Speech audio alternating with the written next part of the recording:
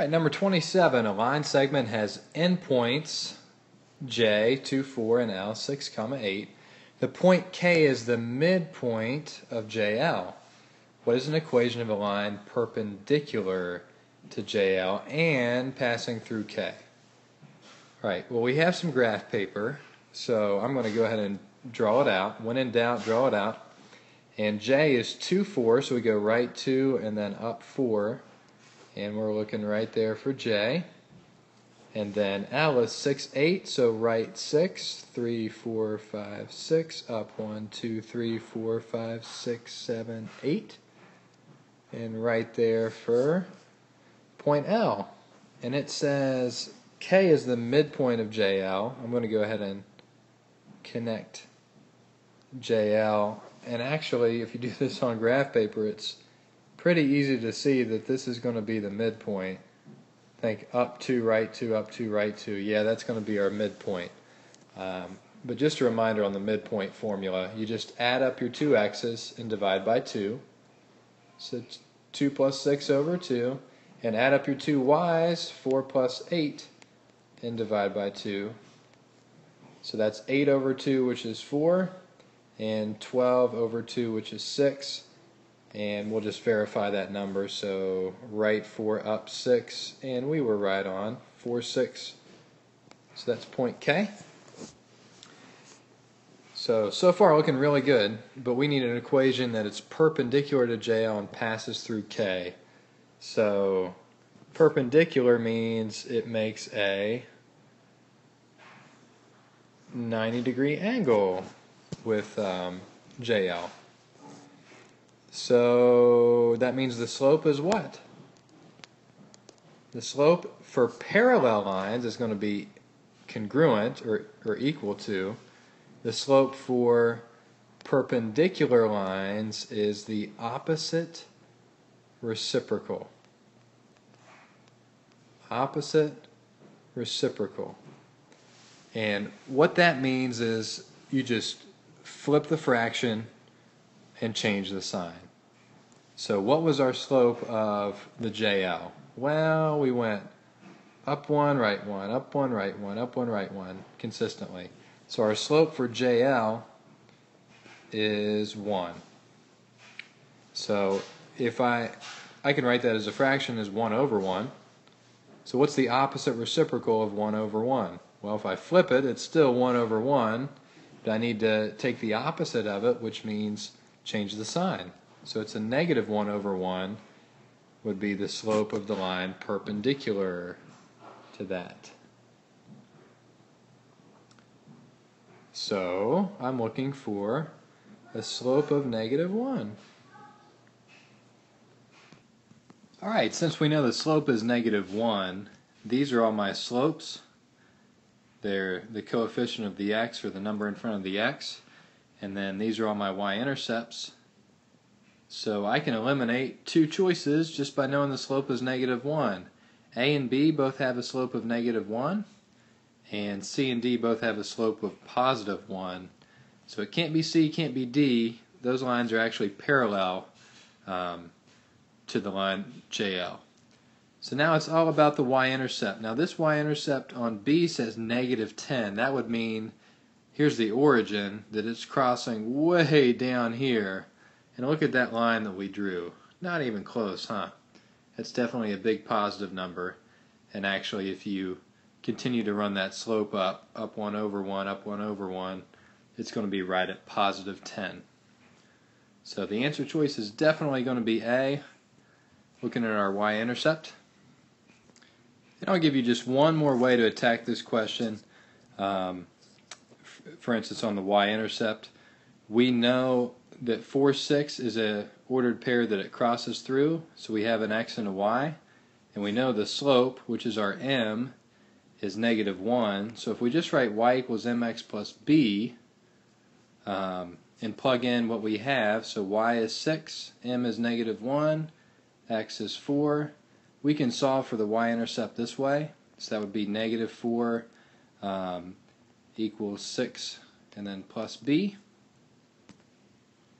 And then add 4 to both sides and the 4's cancel, and b would be 10. So we solved the y-intercept that way. That just confirms what we already knew, that the y-intercept is 10.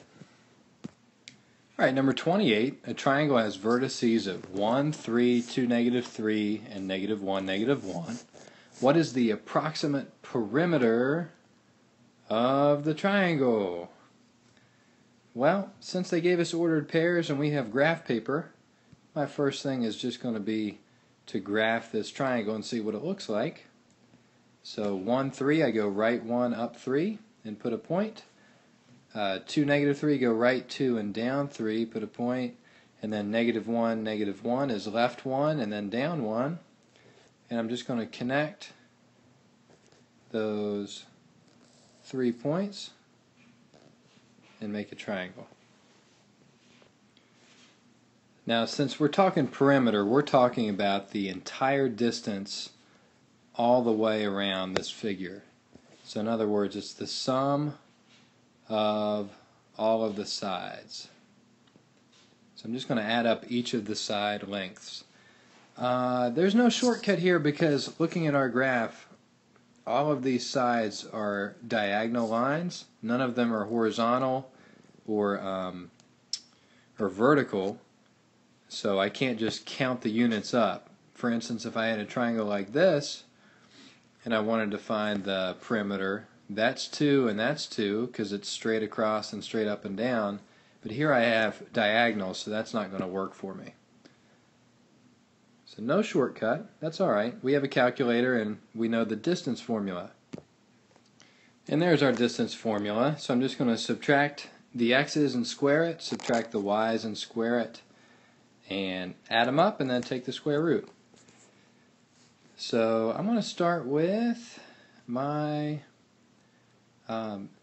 negative 1, and 1, 3. So there's my x, there's my y, there's my x, there's my y. So I'm just going to do negative 1 minus 1 squared plus, and then I have another negative 1 minus 3 squared. And negative 1 minus 1 is negative 2 squared. And negative 1 minus 3 is negative 4. And we're going to square it. And anytime you square a number, it's always going to be positive. So we have 4 plus 16, which is 20. And remember, we still have that square root. So that's the square root of 20. And I'm just going to fill in these distances as I go. So that's my first distance. And now I need to do that distance formula again to find out this distance, and then I'll do it again to find out this distance. So now I'm looking at the 1, 3 and the 2, negative 3. I'm going to do that distance next. So I'm going to start with the 2, negative 3 for my beginning points. So I'm going to do 2 minus 1 squared plus, and I have to start from over here, so negative 3 minus 3. You just have to be consistent with where you start from. So I started with this ordered pair. And then 2 minus 1 is 1, so that's 1 squared, plus negative 3 minus 3 is negative 6 squared. And now we're looking at 1 plus 36, which is just 37. So that would be the square root of 37. That's just a little bit bigger than 6. Alright, we have one more side length to attack, so I'm looking at the negative 1, and the 2, negative 3. So I'm going to start from this ordered pair, doesn't matter which one I start from, and I'm going to do my x minus my other x. So x is 2, so 2 minus, and here we have a negative 1, so we have a double sign there. Recall, if you have a double sign, negative, negative, it means plus. And then same thing here, we have negative 3 minus a negative 1, so another double sign. So really that's like one big plus sign here and one big plus sign there. So 2 plus 1 gives us 3 to the second power, and negative 3 plus 1 gives us negative 2 to the second power. I'm going to square each of those, and that gives me 9 plus 4, and then I'm going to add those up, and don't forget the square root. So that would be square root of 13. Alright, I'm almost done. Now I can get my calculator out, and they do just want the approximate. So I'm just going to type in square root of 20. And to get to that square root button, we just go to the second button first, and then we press x squared. And then we can just type all those in at once, or we can type them in individually and write down the decimals and then add them up. I'm just going to type them all at once and see what I get. So I'm going to hit, again, second square root 20 plus, and then second square root 37 plus second square root 13, and then I'm going to hit enter. And I got 14.16 when I did that. And just to verify, the square root of 20 was 4.5 about. The square root of 37 is about 6.1. And the square root of 13 is about 3.6.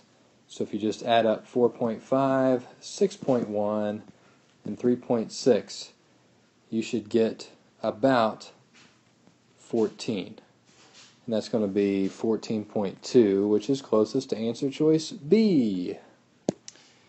And when you're looking for perimeter, that would be like fencing in that triangle that we have. How much fence would you need to buy? So that's an application for perimeter. Thanks a lot.